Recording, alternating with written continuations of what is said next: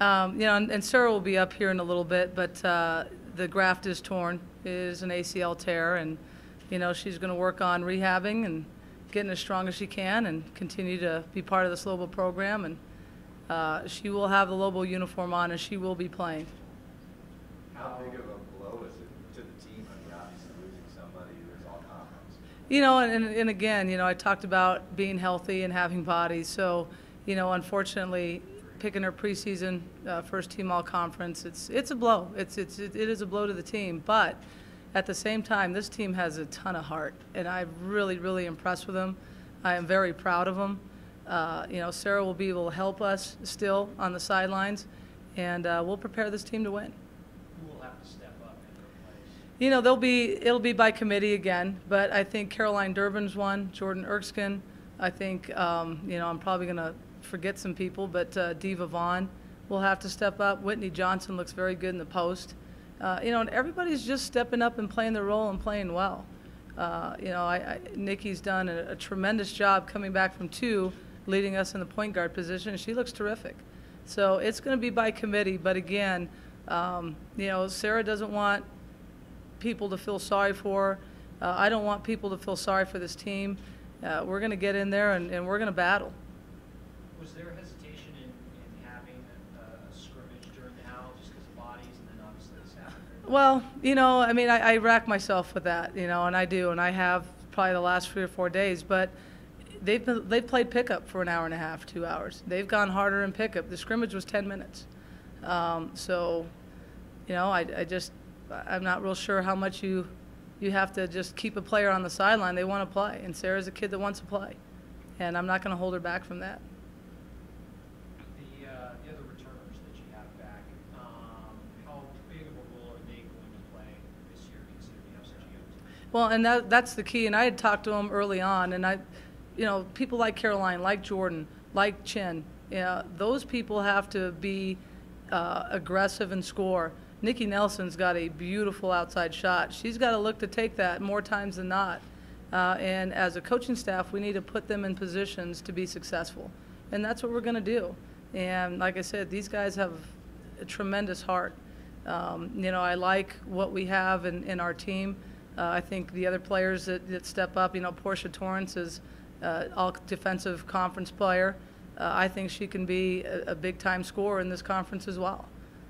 What role do you see for Nikki this year? I mean, there's another person that's coming back from injury. What role do you see? She's going to run the team, and she's done a great job in that so far.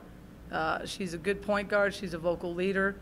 She hits the three-point shot, and she's done a tremendous job coming back from 2 surgeries and being a vital part of this team. And I'll lean a lot on Nikki just because of it's a point guard position, and I was at one point, but she's done a tremendous job so far. What about just the expectation level? I mean, you had an entire class to vet. Now you lose Sarah. I mean, a lot of new girls. You've obviously been with the program for a long time, but now you're the head coach, and there is a little bit of a changeover there. Right. So is the expectation level still the same, a conference championship and the NCAA tournament? It has to be. I mean, I can't go in and just because we've had some adversity, I can't tell these kids, well, let's hope for a mediocre year, because that's not how we prepare them, to go out. We tell them they got to go there, do their hardest, leave it all out on the court so we can win basketball games. So that's our expectations.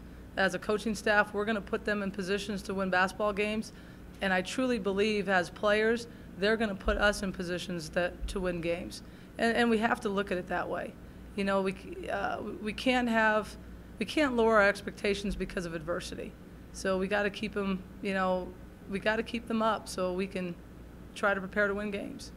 What about you yourself, just in the head coaching role? I mean, are there some things that you're learning, and what are some of those things as we kind of roll along here? Everything. It's been good. I mean, again, as a head coach, you're dealing with adversity. When I'll give a good example, Sarah went down last year. I mean, I'm thinking of 100 other things in recruiting and, just different things now that, we have limited bodies and they got to preserve them. I'm the one that has to kind of preserve them and come up with some practice plans and be a little bit creative so we keep them the entire year. So those are the things that you kind of learn how to do and involve your staff. And, it is a learning process for me, but it has been a lot of fun. It really has. Can you explain the idea, how the idea came about of having the guys out there helping you, where they came from and how you recruited? Every place I've been, we've had practice players. You know, I've been at New Mexico State and San Diego State. So when you go down the Final Four and you get ideas from other coaches, everybody has them. And I think more so this year, it's the best time to have them and they've done a terrific job. So Jack, Jarrell, Zach, and I think I'm missing one, Dylan. They have come in and embraced the role. I got them from a former manager. They had to go through all the clearinghouse and NCAA stuff, and they were willing to do that. And they've been a tremendous help for me, for this team.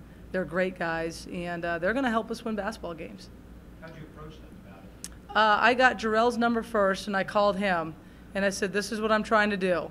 And he goes, okay, I've got other guys. So we initially had 6. 6 dropped to 4. I might try to find a couple at semester so we can get back to 6 and then just go from there. But I told him, here's all the things that you have to do in terms of the NCAA clearinghouse, and here's a pair of shoes. And you got to get beat up by the girls every day. And I'm telling you, they're terrific. They really are. So I'm fortunate to have the group of guys that I have, and I am fortunate enough to have the group of players that I have. I wouldn't trade this team for any team right now, and we're going to battle together. How important are those guys in developing your team? They bring bodies, and that's the most important. They bring a little bit of physical play, and again, I have to watch what we're doing because we're still a little bit nicked up, but they just bring some other energy that our kids feed off of. You see how fast they are. You see how quick they are to run to the ball and do some different things, and our players feed off of them. How about Diva? You mentioned her. She's obviously a local person. Yes. Generates some interest, but also coming back from having a kid. How difficult is that, getting your body back in shape, and how you timeline is when you plan to use her? I'll use Diva as soon as she's ready to go. I'll use her right away. She's been cleared. But it does take a while. She had an ACL tear at Northern Oklahoma, so she's still a little bit nicked up with that. But it's just all the tendonitis and things that you go through when you go through those tears. She has done everything that we've asked her to do. She's doing extra rehab. She's doing extra cardio. We make sure that she gets in there. But Diva's an important part of this team, like everyone else is, and we're going to need everybody that we have to help us win basketball games, and she's no exception. What sort of challenge does that present, having a kid? That's a huge, obviously, responsibility on top of practice and school. It is, and you know what? She's done a terrific job with it. I mean, I couldn't imagine, and I don't know if any of our players could. We've had a couple I've had experience with when I was at New Mexico State, and it's tough. Just to find a babysitter, just to you got to go home and study, and your baby's crying, or you have to feed her, and it presents a lot of challenges for Diva. Diva's such a strong person. She's such an incredible mom, and she's going to be.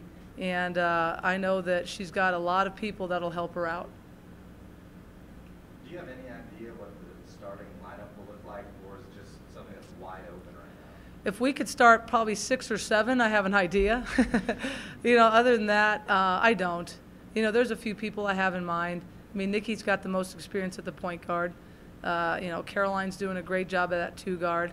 Obviously, Portia's a mainstay, and Portia's doing an excellent job. But other than that, it could change. There's a couple of spots that are still open.